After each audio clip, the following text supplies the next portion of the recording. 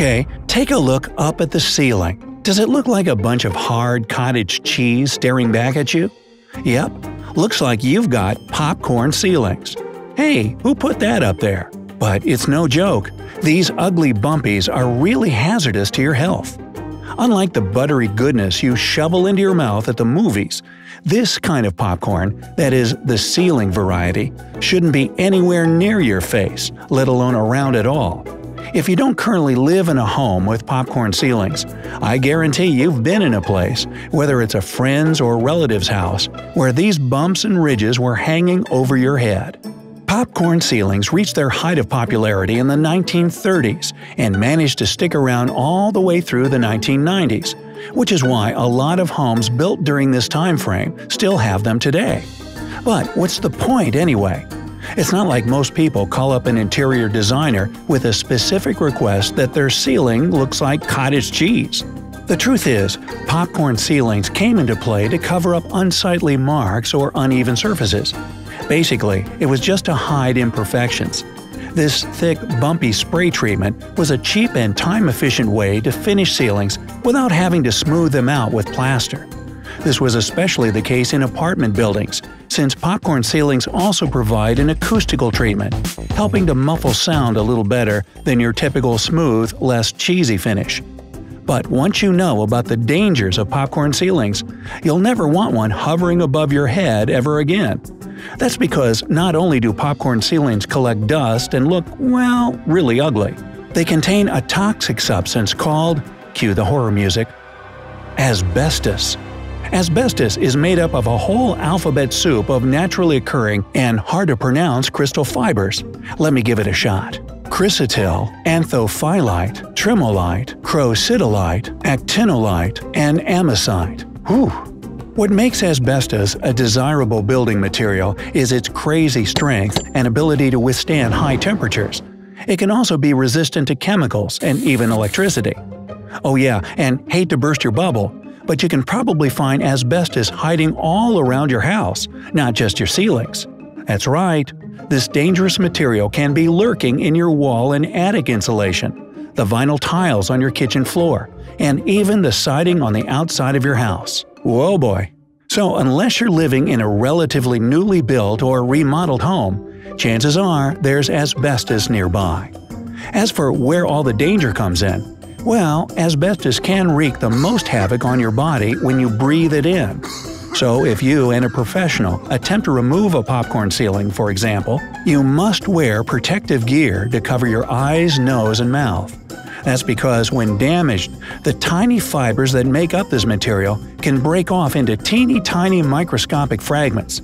Those can get sucked up your nose and right into your lungs. And according to WebMD, breathing in these fibers over a long period of time can increase your risk of developing lung disease, mesothelioma, and asbestosis. Yeah, it even has its own disease named after it.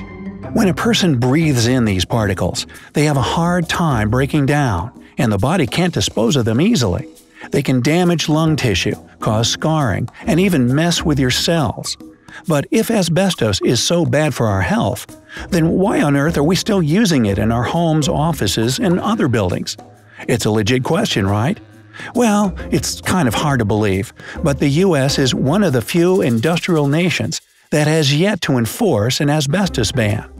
In the U.S., you can still find the stuff in fireproofing materials and roofs, among other places. But that doesn't mean there aren't regulations in place to help prevent those nasty fibers from doing harm.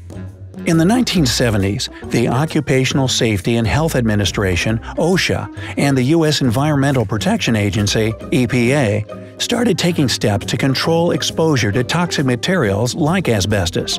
And what are the rules today? Generally speaking, asbestos can be present in different materials as long as it doesn't make up more than 1% of it. And spray-applied asbestos, along with a handful of other building products, are currently banned from the U.S. according to asbestos.com. Okay, now that you're significantly freaked out about popcorn ceilings, what should you do if you're living with them today? Is it time to pack your bags and run for the hills? No, don't get all dramatic on me. As long as your ceiling isn't cracked through the sprayed-on material, or you're not picking away at it, your health shouldn't be at risk since you're not breathing in those particles every day. That being said, if you're buying a new home, you'll probably want to avoid popcorn ceilings altogether, just to keep your mind at peace, you know. Plus, as a bonus, you won't have to look at that ugly thing every day. But you shouldn't just stop there. Popcorn ceilings aren't the only potential dangerous materials hiding in your home. Here are a few more you need to keep an eye out for. No, keep your eye in. Just be on the lookout for these. Carbon monoxide. Okay, well, maybe this one isn't something you can keep an eye out for, but still, carbon monoxide is an extremely dangerous gas that can be lethal if inhaled in large amounts. Initial symptoms include dizziness and nausea, kind of like when you're coming down with the flu. But if a person passes out from these symptoms, they may not wake up. According to the Centers for Disease Control and Prevention, carbon monoxide poisoning takes the lives of over 400 people every year. And the most worrisome part is that it's both tasteless and odorless. That's why they make special carbon monoxide detectors. So if you don't have one already, you really should get one for your home, and be sure to check the batteries twice a year. Some typical appliances that can leak carbon monoxide are gas space heaters, water heaters, stoves, and fireplace, just to name a few. Mold. Nothing says it's time to go grocery shopping like opening up a loaf of bread and finding some green or white fuzzy stuff on it. This unsightly and sometimes stinky stuff is known as mold. But the kind of mold that can cause you serious bodily harm is a little different than the kind you find on spoiled food. Mold is actually a living organism that thrives in environments with moisture, oxygen, and organic material. It's not uncommon to find mold in your home wherever water is present and trapped, like an unknown leak in the walls. Mold spores can grow as a result of this moist patch and can cause serious health issues.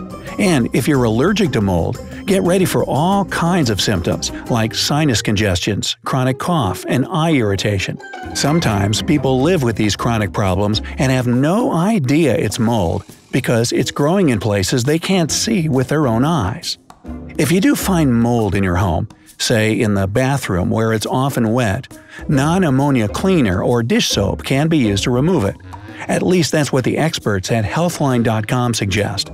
Just be sure to protect your skin with gloves and wear long sleeves and a respirator to keep yourself from breathing it in. If you have a particularly large area of mold, it's best to hire a professional to come take care of it in the safest way possible. Leave it to the pros, folks. Pesticides.